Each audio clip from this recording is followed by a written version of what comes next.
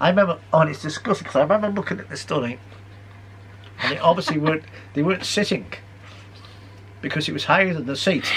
Oh, It's disgusting. But anyway, so the GF, I hope you are not eating it. the GF waited until Bibba went.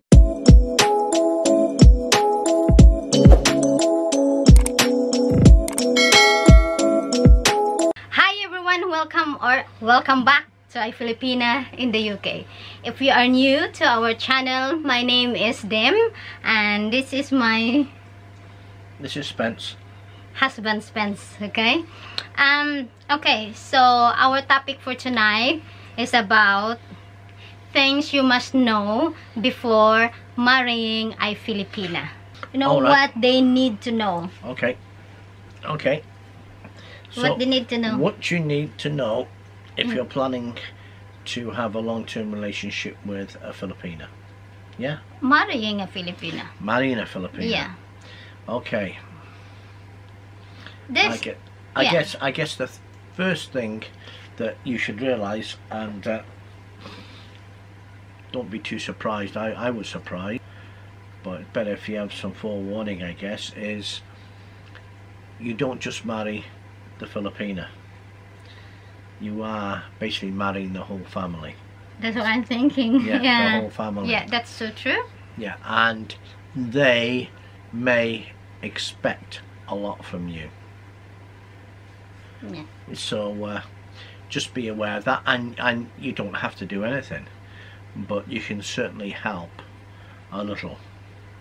I wouldn't go so far as some may think that because their daughter or sister has now got a foreign, they can retire. It happens a lot. That happens, and that's a no-no. If you're working, then they should work, absolutely. But it may be expected, not necessarily from the Filipina, but from the family. Yeah.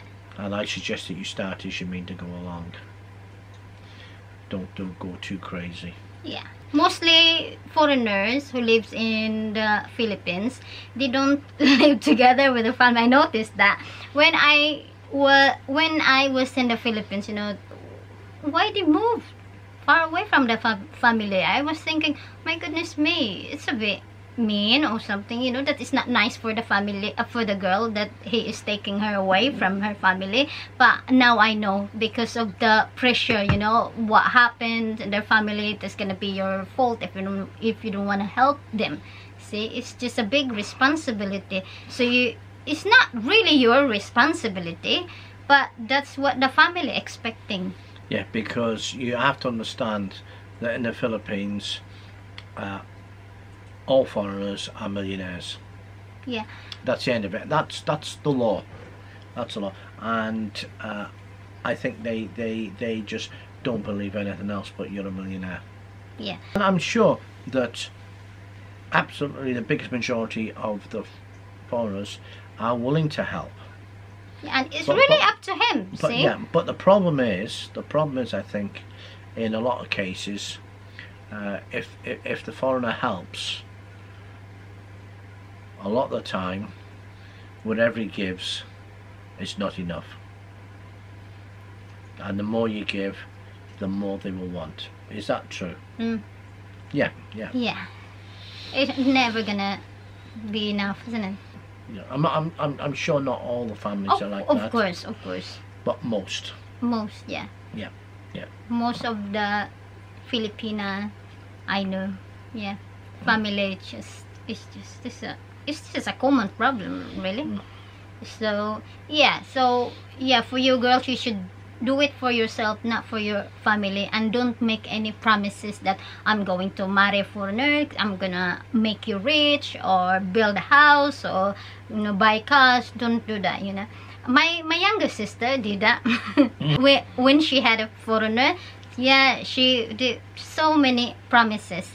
I've never done that because I don't want to be called a liar. The Filipino can't promise it because she's not the foreign. Well, some I don't know why some Filipinos were doing that. Oh, what? And then now they cannot blame me. I didn't say any promises. So they cannot blame me. It's really up to Spence, you know. It's really up to the husband, really, if you wanna help the family. I think I've got to be honest and say that maybe before, but certainly not today. It's not hard to live in the Philippines. It's not hard to get a job. It's not hard to get a good income. If the Filipino family, if someone willing to work, then there's never really an issue, is there? It's just a problem is a lot may not want to work.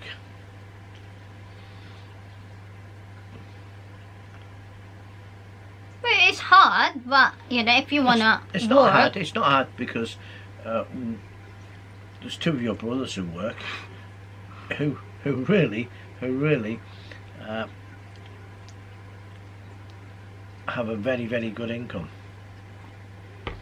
and if one of them chooses to give it all away, then that's not my fault. No.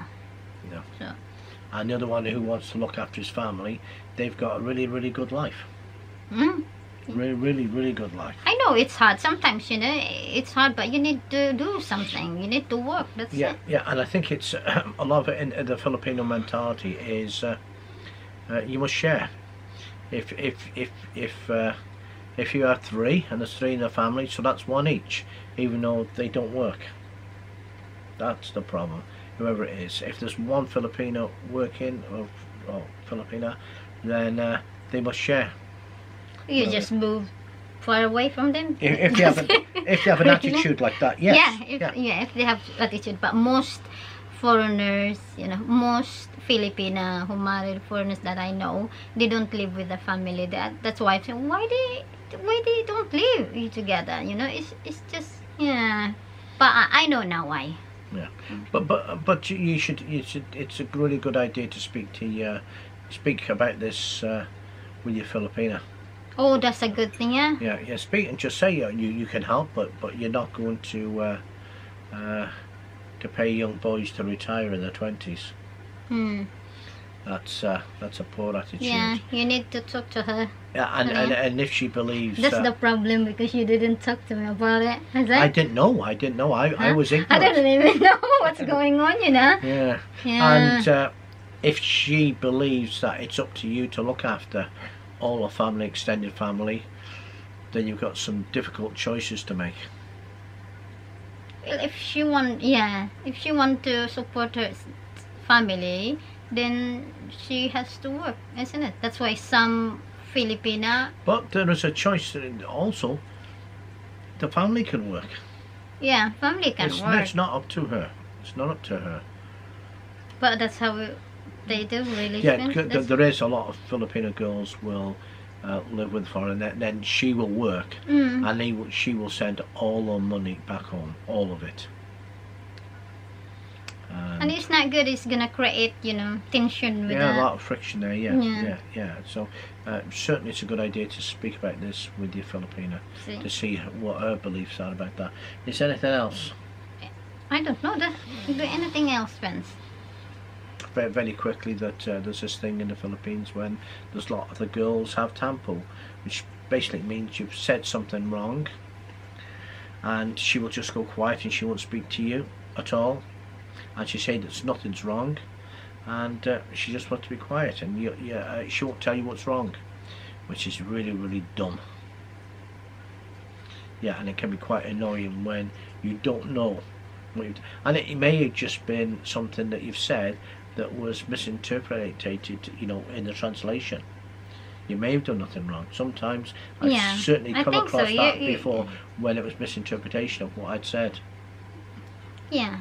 Yeah, I think there's something you should know. If you are an older dude like myself, and you just I don't know how to put this, but you end up with a younger Filipina who's crazy. Who's crazy enough, and she's not had any children. She's not had any relationships, whatever. For goodness sakes. You know, part of the deal is that she will want a child. And if you don't, absolutely 100% don't want a child, then either marry an older girl or marry a girl that's got children already.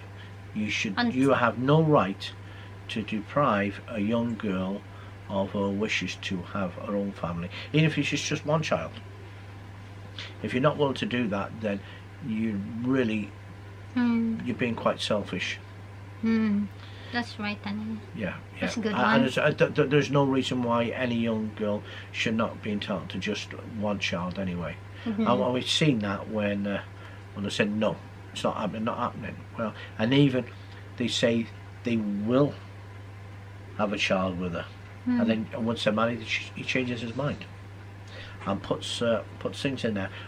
When you pass your test, or when you get qualified, or when you get a good job. And it keeps going on. He's no intention of ever having another child, and that's very, very selfish. So yeah, if you marry a younger girl, understand that she will want a child, and she has every right to have a child. Of course. Yeah. Very selfish for you not to do that. Anything else? Marry the whole family. Some are prone to tampo. If it's a younger girl, then she's entitled to a child. Or you certainly, if we've been through this time so very, very quickly, if you're looking at having a relationship, starting a relationship, or you're in a relationship with a Filipina, then make sure she's not married. Yeah, won't go into it too much, but yeah, make sure she's not married. Yeah. That's because there is no divorce in the Philippines. Okay. There's annulment, but that's virtually impossible as well. Yeah. So it's a lost cause basically. And lots of guys say, "Oh, don't worry. I'm going to get annulment. I'm going to get annulment, and it's only going to take me 5 years and cost me 500,000 pesos if I'm lucky." Maybe she will say, "Oh, it's okay. I will do my annulment. Don't worry. It just take me just 1 year like that." That's bullshit. Sorry, but she can't do that. No, can't do that. For a start, if she's married, you will have to first have a big wad of money to pay the husband off. For a start, he's not going to sign a piece of paper without a lot of money. Okay. So married women I'm very sorry, but don't go there. What else?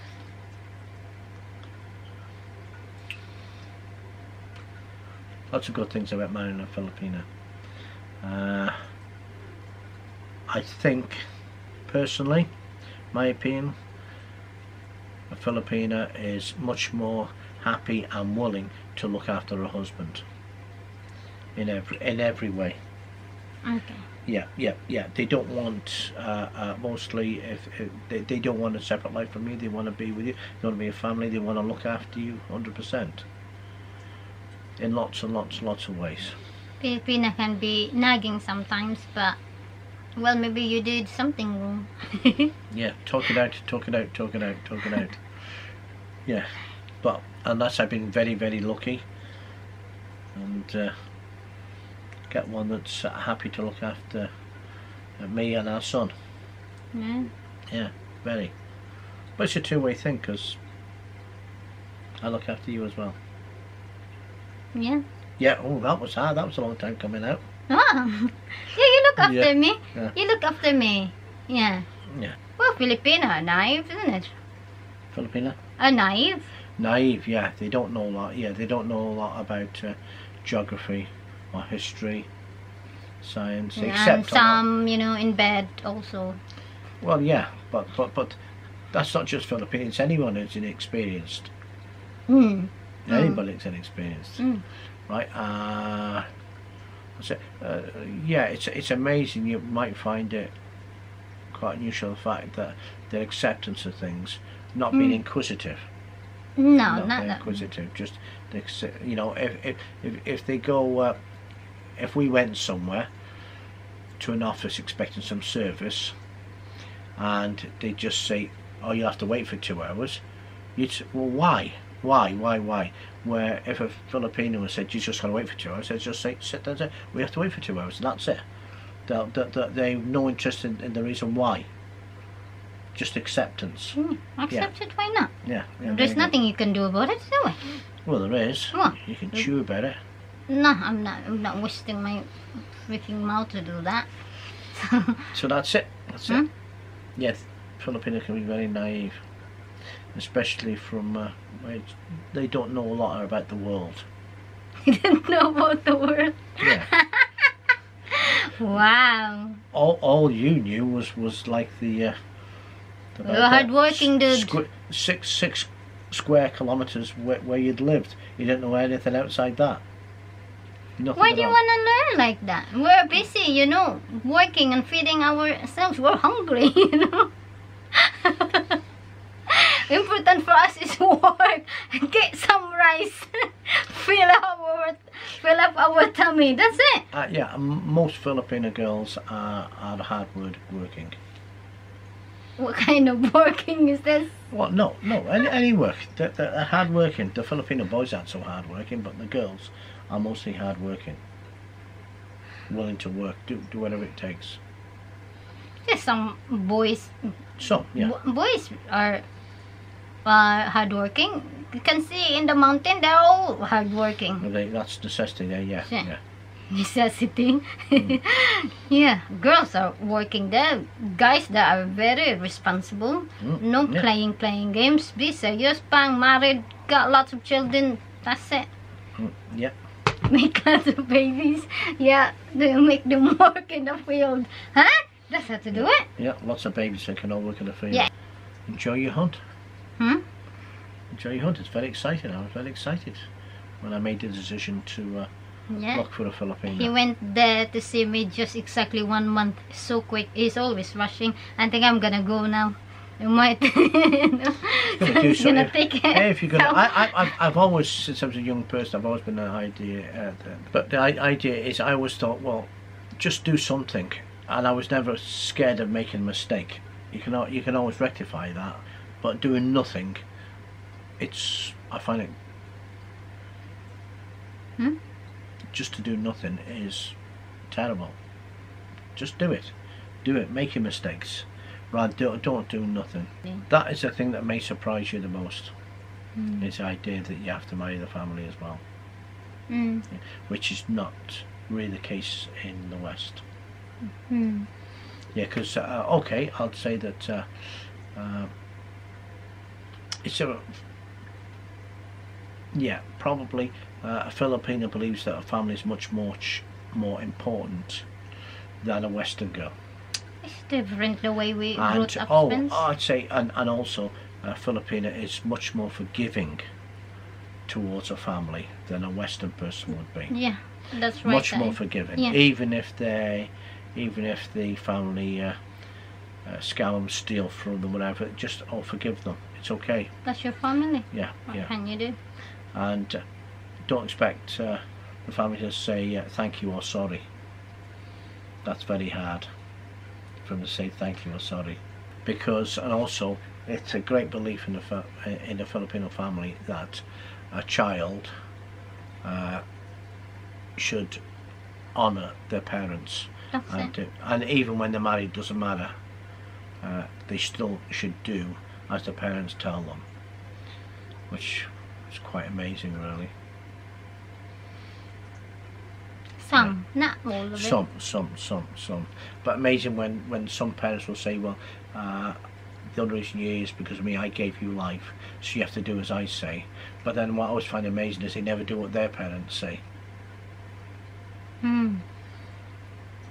So one way is. Yeah, so tell us your story, because this is your topic. You must have lots of stories. Go and tell us the one that is so funny. The one.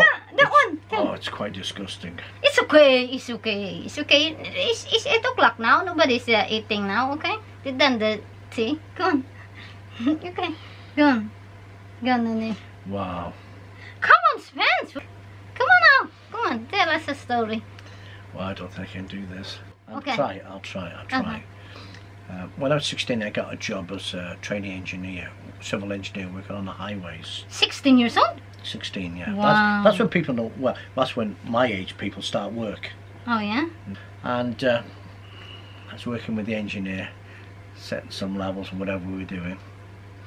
No, I should backtrack a little bit. Okay. Because I'm the young guy, so I'm the dog's body as well. They think, oh, he's the puppy, he can do everything.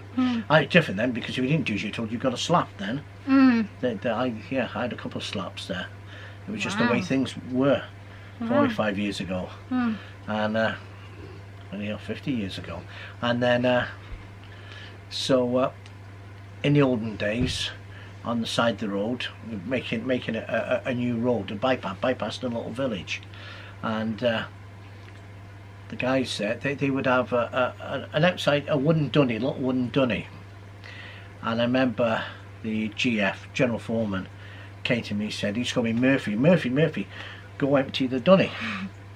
And I said, because even though I'm a little tiny guy, I say, I don't use the effing dunny, so I ain't cleaning the effing dunny.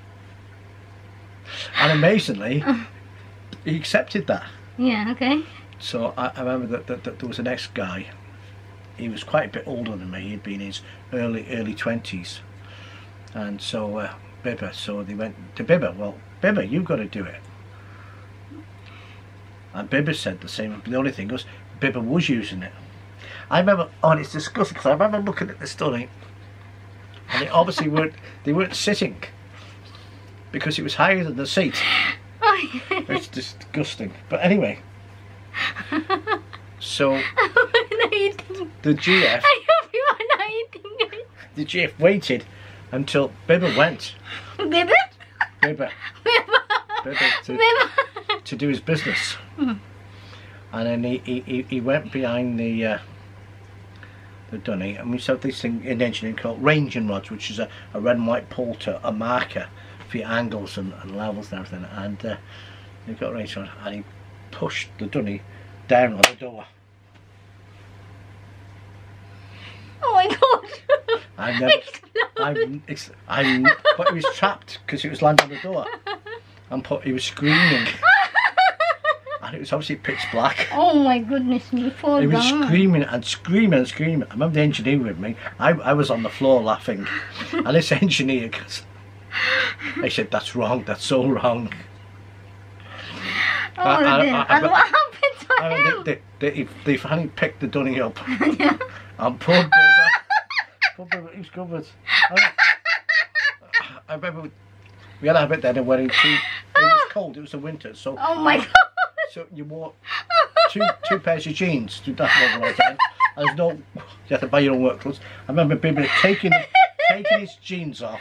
Oh, food. Taking his jeans off. And then he's still covered. He had to use a knife to scrape it. You couldn't go home because they were from miles away. They waited to go home at night in a van. It was about an hour and a half's drive to get home. Poor guy. And he was scraping off. Wow. Wow. Wow. But I remember after that, Johnny, the GF, Yeah. he made a frame, Oh, yeah. big sleeps everywhere, Oh, and dear. hammered the dunny down onto it so nobody could tip it over, Oh dear. just in case. But I don't think, because he's a giant of a guy, I don't think anybody would have done it to Johnny, but just in case. Oh dear. Yeah. Oh, Wow. wow. That's a hell of a mess. That's an always, another thing I always think is that before you go to work, go and unload. Never take it to work. Yeah. Don't what the? Yeah. That's all I've got is toilet humor like that. Oh, Spence likes toilet. What is that? A video niya. He was just laughing, and Oh, I love it, yeah. Yeah. It's Really funny, likes. it makes me laugh. Huh? It makes me laugh. Wind like that. I really like that. You know, pooling in the swimming out in the pool like that. Oh my goodness me. Yeah, he really likes to watch that kind of stuff. Crazy. I remember when I was young, there was a film came out called Blazing Saddles. I want to say, what was his name? The Jewish guy, really, Mel Brooks. And the guys were eating beans and they all went round and the first time I'd ever seen anything like that, I thought it was hilarious. And ever since then I've been addicted to toilet humour. It's quite disgusting, but that's me. I don't really make any apologies for it, just the way I am. It's what makes me laugh. Yeah. Oh, I've got some real stories, but they're quite disgusting. Maybe they like Not me, hear. not me. Yeah, I know. I Maybe they want to hear next time, okay? No, if no, they but like the problem is, it was funny 50 years ago, but you wouldn't get it now. Different, because things have changed so much today. No, people don't go out and shit in a bloody wood now.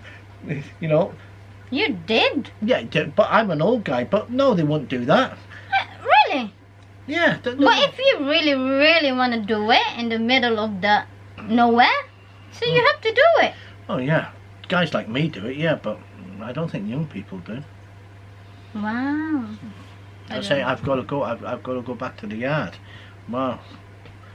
We're working. I remember when we were concreting footways round houses, and this guy was really lazy. And every time we started a pour of concrete, he said, "I've got to go to the yard now. I've got to go and load." He said, "But we just," he said, "nothing to do about it because it's a law. He's allowed to go." So he would take off, and by the time he got there, and if he did anything and came back, it'd be 2 hours and we'd be finished. And he did it all the time. You know? But mate, what they did in the end with this guy was they gave him a job in the yard, so he was there, so he couldn't take 2 hours off every day. So he worked in the yard, and they gave him an awful job just cleaning up crap. But that's something wasting 2 hours a day. So that's it then, yeah? Yeah. Is anything you wanna? That's my story. That's your story. It's funny. I laughed. So. It was funny being there. It was hilarious. Wow. 49 years ago. Wow. Yeah, I still remember it vividly. Yeah, because this month you're gonna be what, 65, ayun na yan. Next week or the week after, soon. Soon. Are you gonna have big party, are you? Oh yeah, big party, yeah. Yeah, we'll go and get a kebab or some fish and chips. Have a treat. We'll have a treat.